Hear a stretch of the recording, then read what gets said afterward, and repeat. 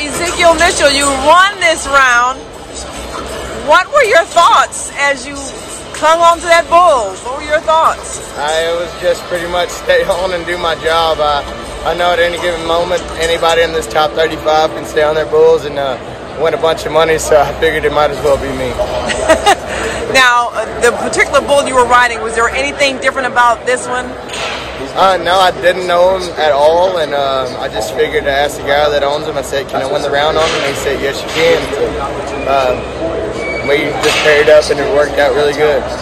So, what makes a bull a good bull to ride in competition? Okay. All right. With this bull, or with any bull that makes a good one, it's just the ones that you really think that kick high and jump in the air or spin really fast. So it's a lot that goes into it, and these judges do a great job of making sure everything's lined out and the best bull rider wins.